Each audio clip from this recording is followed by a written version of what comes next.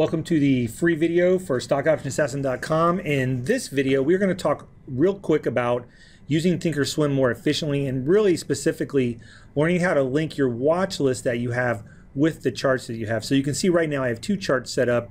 One's a daily chart, one's a 30-minute chart, and then I have my watch list that I have here. So one of the easier things to do is, let's say if I want to look at Apple, I can see over here that Apple's up 1.5%.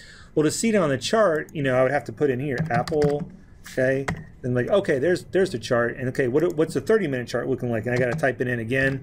And then if I actually wanted to trade Apple, I would click on the trade tab, and then I would have to type in Apple again. Okay, so all that typing can really, I know it doesn't seem like a lot, but all that typing can really kind of be cumbersome when you have a lot of watch lists or a lot of positions. So what we're going to do real quick is I'm going to show you how to link up your charts with your watch list with the trade tab. So you can see right here in this watch list I have this blue thing is up to number 3. So I'm going to go ahead and link this one, and basically you're going to link your watch list to a certain color. So I'm going to go ahead and just choose green, number 4. And then on the trade tab here, I'm going to go ahead and link that to number 4. I'm going to go back to my charts, and you can see you have the little button here. It's a red, yellow, and blue button. And I'm going to click on that and put that to number 4, green, and number 4, green here. So now what happens, now when I click on Amazon, anything that's linked to this number 4, it will change automatically. So now over here, I can use my arrow key and just simply, I can say, okay, which stocks are up? Let's go to another watch list. So here I have my, we go to this TS1. So here's a bigger watch list that I'm watching. So I can sort by percentages, like, oh, well, let me see the stocks that are up the most.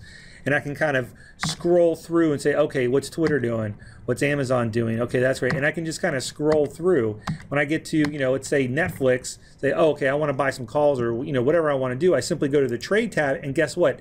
It's already there. If this was not linked, right? And let's say I go back to my charts. This is linked. I'm at Yahoo. Okay, Apple. Okay, I want to do something in Apple. Let me go to the trade tab. Well, guess what? Netflix is still there. Well, how many people would just look at the options and go, okay, I want to do this? It's very easy to make a mistake. So what I like to do is have everything linked up so that when I scroll down my watch list, my charts change.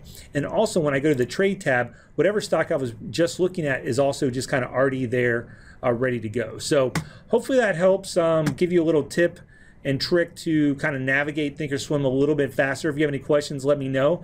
And you guys have a great day.